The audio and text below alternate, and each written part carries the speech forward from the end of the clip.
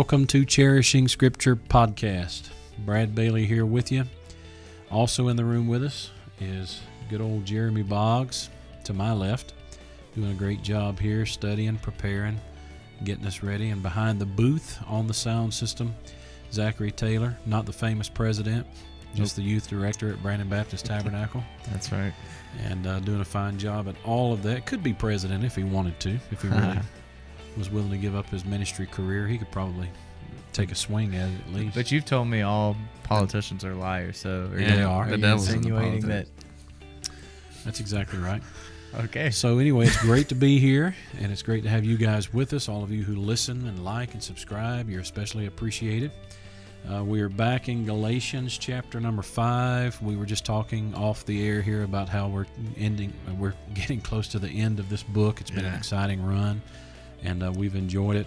A lot of podcasts are negative and critical and so on and so forth, and we try to keep ours as thoroughly biblical as possible. Once in a while, it kind of crosses over into that because we're dealing with something like we will be today, you know, with some of the things that sort of address some of the modern trends that are going on, and so we have that propensity once in a while to kind of get into the controversial. But we want to be edifying to the listener. That's our genuine hope and our genuine desire. We believe God's Word's helping us, and we just believe if it helps us, it'll help you too as a listener. So hang in there with us here for the podcast. Hey guys, I want to make a couple of announcements. Is that okay before we start? Yeah, go ahead. I was just looking at our calendar here, and in the church, we have a couple of exciting days coming up. First of all, in August, we would love to have you come and visit with us on August the 29th. That's a Sunday, both services. We have Jonathan Davis and Breaking Ground. They're going to be here ministering in music, and Jonathan's going to be preaching. Of course, Jonathan is the son of my dear, dear friend who is in heaven now, Dr. Lee Davis. Wonderful, wonderful man of God. And Jonathan is no slouch himself. He is a good guy. And they'll be coming down from Atlanta. That'll be an exciting day, August 29th. Sunday school at 10, worship service at 11, evening service at 6. And Brother Davis and his family will be ministering probably in all three of those. Sweet. So we'll wait and see exactly how that goes. But Breaking Ground, bluegrass music, you'll love it. Jonathan and his precious wife, their children, they all sing together. You know, Breaking Ground kind of has a little bit of a history. They used to have several guys that were together in that group.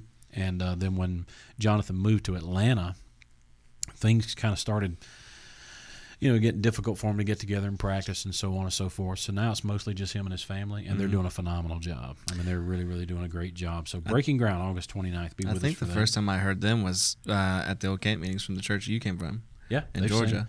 Victory Baptist Church, my home church. They've sung up there, I can't remember how many times. Yeah, lots of times. They were great. And I'm going to tell you something. Don't ever forget, Jonathan is an amazing songwriter. Yeah. He has written some of the greatest music recently that I've heard, so you won't want to miss that. And then October the 3rd, we have Dr. Phil Stringer, old friend of mine. He's going to be here preaching for us. I'm excited about that day as well. We'll talk more about that when the time comes closer. And we're constantly hosting missionaries and stuff, so if you're looking for an exciting church, a church that's keeping the calendar full and keeping people coming in, continuing to support missions, having services, all of those types of things, we would be delighted to have you come visit with us here at Brandon Baptist Tabernacle, which, by the way, we had a lot of visitors this morning. Yes, we did. I don't know how many. We'll have to get with our chief usher, and find out, but had a great deal of visitors with us this morning. It was quite a blessing. So back to Galatians chapter number 5, and I guess if I'm introing this thing, I'm probably going to be responsible for telling exactly what we're going to be studying today. We've been breaking down the fruit of the Spirit, which has followed the works of the flesh earlier in the chapter here. Let me scroll up on my trusty Lenovo computer. And works of the flesh, among the works of the flesh were seditions and heresies and envyings and murders and drunkenness and things like that. So he puts these two lists side by side. I don't think that's an accident. The works of the flesh juxtaposed right up alongside of the fruit of the Spirit. And we have discussed the fact my suggestion was that the fruit of the Spirit and other lists like that in the Bible are the description of a Christian life, not just a day or two, but the span of a Christian life. And so I'm of the persuasion that lists like this, there's 9 words here, and I'm of the persuasion they cover the gamut of the Christian life: love, joy, peace, long-suffering, gentleness, goodness, faith, meekness, temperance.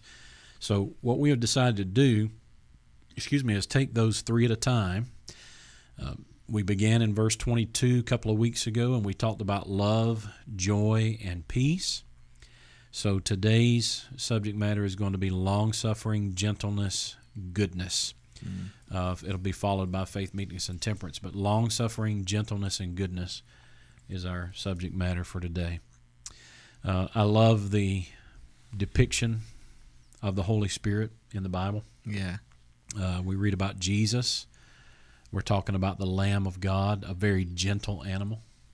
And when we talk about the Holy Spirit, it's a dove. And I can't think of two more gentle personalities than a lamb and a dove. And so that's an excellent way for us to look at these three. The Spirit of God produces long-suffering, gentleness, and goodness. So what's your thoughts, guys? Yeah, long-suffering is not a new subject for Paul. I mean, in 1 Corinthians 13, he said that charity suffereth long. So and is kind. I've been doing exactly right. reading through a lot of Paul's books lately, especially my devotions, those really short ones that are like 5 or 6 chapters long.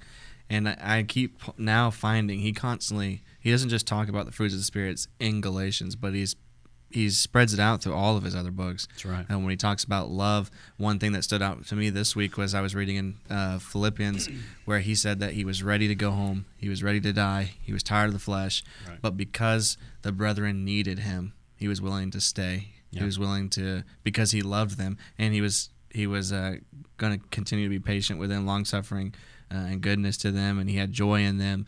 So he continues this subject constantly throughout all of his other books. I you just agree. see love, you just see joy, you see peace. So Paul is worthy to talk about this. Yeah. He knows what he's doing. It's kind of a classical Paul, right? Always talking about love, always talking about these fruits of the Spirit in so many other contexts. One of the things that surprised me was his emphasis on love in the church at Thessalonica. Yeah. I mean, he really told that church he loves them in multiple different ways. Mm-hmm. And I think that today, the church needs to know that we love it. And I don't think that can just be verbalized. I think that needs to be proven. Let your love not just be in word only, but in deed and in truth. Yeah. And so I think that when he's talking about this context of love, joy, peace, those things manifest themselves and sort of come out in the next dimension in long suffering. The word that I'm seeing here is the word longanimity, forbearance, fortitude. So it's talking about having what it takes to go the distance, having what it takes to stay the course. Mm-hmm. And we're in this new phase of Christianity today where there's just so many that are bailing out early, quitting way too soon. And that's not the long suffering that he's describing here. And it's really like a really bad time for people to start not being long-suffering and leaving the faith so soon. Yeah. Last night, me, Zach, and Jackie and Anna were talking about the end times and how things are going to get worse. And Jesus said in Matthew that there are going to be false Christs, there are going to be false teachers who are going to do signs and wonders, and that even if it was possible, it would deceive the very elect. Yeah. And we need the brethren to stay together. And be long-suffering together, because when that time comes, what a battle. Yeah. What a battle. And when I look up the word here, it has 2 words in the original text. The first one means long. The second one means passion or anger. So the word literally means having a long passion or a sufficient time before expressing anger. This avoids the premature use of force that rises out of an improper anger, which Pastor mentioned earlier is a perfect example of the Holy Spirit and God in his relationship to us, being long-suffering, being patient, not acting prematurely. Yeah. But it's truthfully something and I say this as a church as a whole, I think as a community or Christians, we struggle with being long-suffering towards people. We easily write people off. It's easier to write someone off than to take the time and the patience to love them and understand there's going to be ups and downs, but just sticking with them through it. Because that's the temptation with me, especially dealing with young people.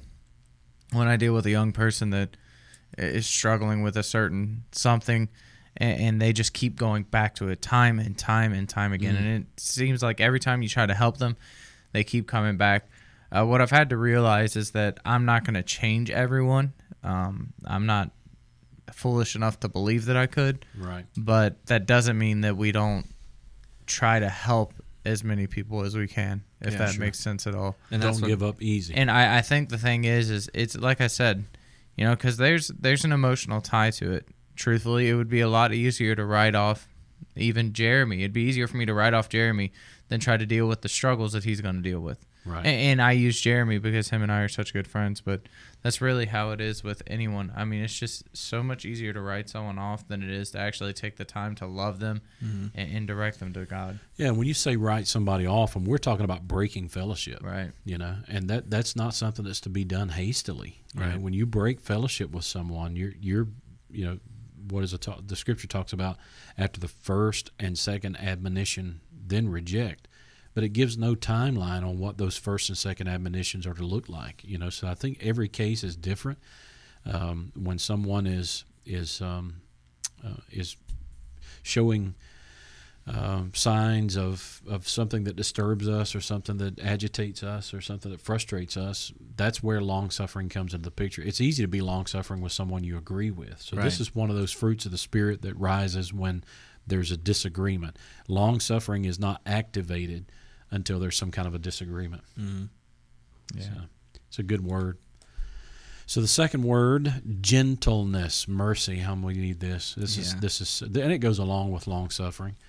There's people in our church right now. As a pastor here, I just want to bite their head off all the way down to their ankles. We've got different conditions and different things that exist. Frustrating things, but gentleness is without question. It's called for today. We need it more desperately, I guess, now than ever. Because kind of before we move right on into gentleness, you were talking about dealing with teenagers and stuff like that.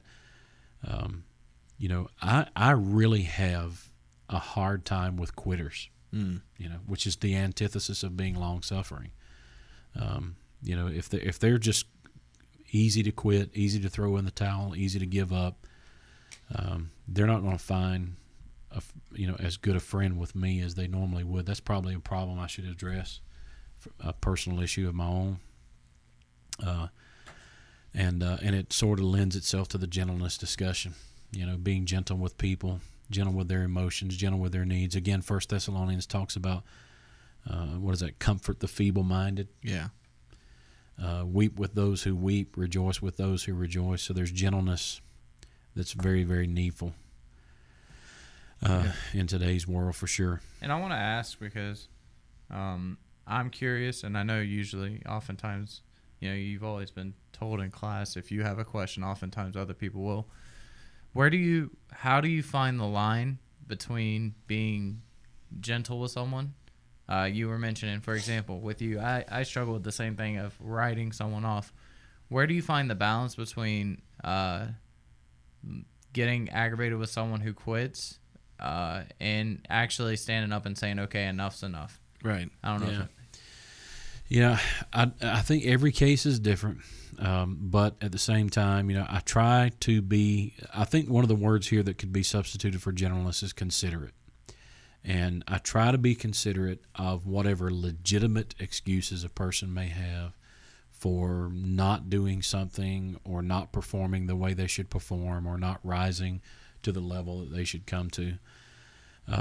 When those excuses run out and it's just straight up laziness or straight up, irresponsibility, that's where my gentleness is really tested most. I believe it or not, by nature, I tend to be a gentle person. A lot of people I come across, I think, a little different than that with most people. But I genuinely want to be as accommodating and as considerate as I possibly can with people. But even me, man, sometimes my patience just wears out. Yeah. And I lose it. I lose my ability to be considerate of someone else. And there's been many times I've had to go back to people and apologize. That's the thing about a lot of these things, if you're not going to do this, you just need to be ready to be an apologetic person all the time. Constantly having to, go back and fix something that you said, fix something that you did, you blew up or whatever. Constantly having to do that. So gentleness eliminates the need for apologies. Mm-hmm. The word is kind of interesting, though, because its first application is called usefulness. Yeah. That's an interesting application for that word. But then it goes on to explain it's morally useful. And so the idea here is that you are you're doing this for the higher ground, taking the higher road. You're being gentle when someone else is being, it's kind of like the Proverbs. It says a soft answer turneth away wrath. So it's a useful virtue if it is used correctly under the anointing of the Holy Spirit, in character and demeanor, being gentle. But one of the words that is translated is goodness, and the other one is kindness. Here it's gentleness, but in other passages it's called goodness and kindness. Mm-hmm. And so this is definitely a fruit of the Spirit. This is, I would observe that this is a fruit of the Spirit that a lot of preachers need to be more experienced with, because they're not gentle when they preach. They're not gentle when they minister. In some cases, they're just downright bullish, forceful, violent almost. Yeah. The definition I see here that I feel like really fits, it says meeting real needs in God's ways and his timing. Yeah, I would agree with that. And that's really what Jonas is. And, we've talked about this before, Pastor. The temptation when you get up there to preach or to teach or whatever it is, it's easy when you know issues going on to just go up there and drop the axe. And I've heard you tell, stories of people going in and saying they don't know what they're going to preach until they see the crowd. That's crazy. And it's like that is the complete opposite of what it means to be gentle. Well, it just means you're in control of the message. You're not letting the Bible or the Holy Ghost control the message. You're doing what you want. Right. But I'm being truthful when I tell you this. There's guys, I've got a guy right now in our church that I'm just being honest. I just want to cut him right to the bone. He has been so irresponsible, and he has been so such a malicious gossip, and all of it has gotten back to me, and it infuriates me. But gentleness makes me look at his wife and say, okay, but I don't want to cut this guy's head off. Right. I want to be considerate of his wife and his children and other things too. So there's a lot of factors when it comes to gentleness. You don't just there's a difference between a shepherd and a butcher. Mm-hmm. A butcher's gonna maim and kill and cut and bleed, but a shepherd is gonna have a healing ministry, a medicinal ministry. Yeah, it's part of the gentleness description, I think. Yeah, that's good. So long-suffering, gentleness. You guys good with that one? Yeah, those are great. Last one here is goodness. I love this word. This word comes up often in the Bible. A lot of people just overlook it because it's such a commonly used word. It's a word that means beneficence. It is translated goodness always in the Bible. And I love the word because there are numerous places where this word is used to describe certain things. This is kind of one of those modifier words.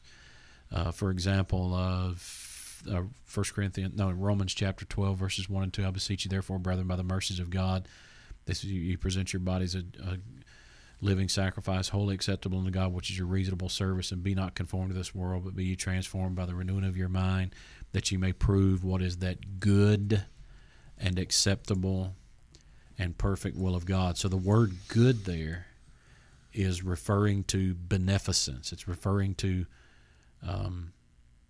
it's literally talking, I think it's like a utilitarian term. You got to do what is good. Good for the family, good for the church, good for the ministry, good for the business. That's kind of where this comes from. And it outflows from the Holy Spirit. The Holy Spirit is going to lead you to do what is beneficial. He is not going to lead you to do what is destructive to the church, destructive to your home, destructive to your own person. He's going to lead you to do what is good. Yeah. And like you said, I think it's important to understand that this comes from God. It's kind of like we've talked about before. It's God pours into you, and then the effects of God pouring into you causes an overflowing nature, which allows you to affect others in both a spiritual, and moral, even a moral sense of how you behave yourself in this goodness. Yeah. Yeah, I think it's an incredible word. Really, really good word. So we've got these. We're narrowing it down now. We have love. I have 6 now. Love, joy, peace. Long-suffering, long-suffering, gentleness, goodness. And going back again to our discussion, you could look at this in light of we're 2/3 through the Christian life now. Because if faith, meekness, and temperance is the closing of the Christian life, then we're right in the middle of those years of maturity.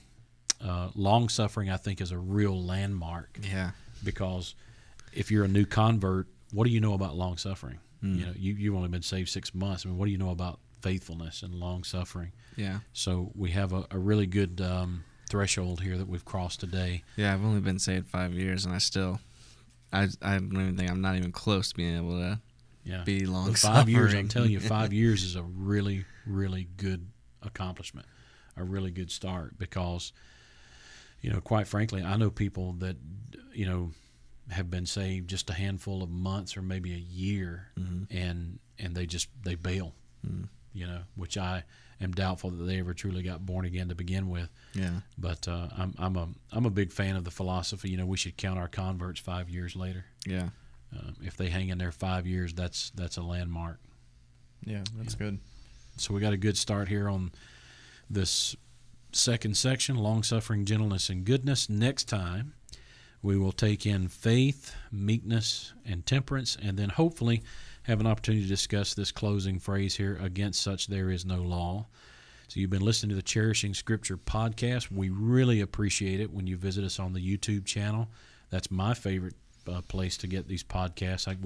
By the way, we do get these faithfully every week. Yeah. Brother Jeremy is the one who edits these, puts them all together, puts some graphics with it, puts it on YouTube for us. I'm glad you guys are doing this stuff because I have absolutely no idea how to do that.